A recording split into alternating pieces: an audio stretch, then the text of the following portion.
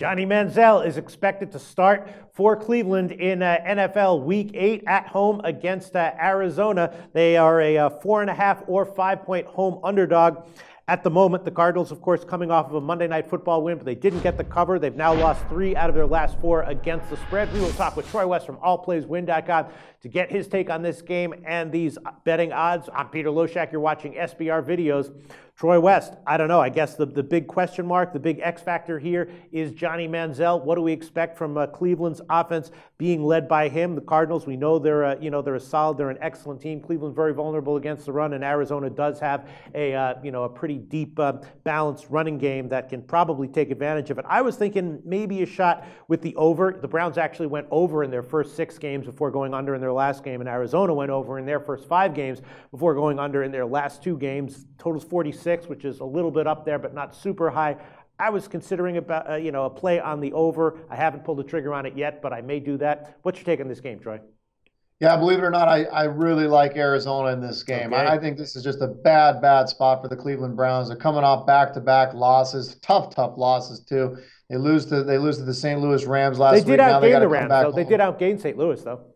They did. I understand that, but this is a team that just has not been able to put the ball in the end zone as of late. I don't think Johnny Manziel is the answer, especially the way and the psychological fact that he's been in and out of this lineup. I just don't think it's a good spot. Bruce Arians' team, they did not play that well against Baltimore, still got the win. They're sitting in a great spot. They're in first place. I don't think it's a letdown game. I think this is a game where Arizona really comes in and drives it home. I think you're going to see a very similar score to like what you saw with the Rams beating up on the Browns. I think you're going to see like a 31-10, 24-10 type of football game. I like Arizona to get this win. I think they're going to win by at least a touchdown. Better football team, better coached football team, and they've got the quarterback with Carson Palmer going against Johnny Manziel. I'll take my odds with that any day of the week. All right, so suffice to say, you don't expect Manziel to come in and give a great performance and at least keep Cleveland close, if not get them the win.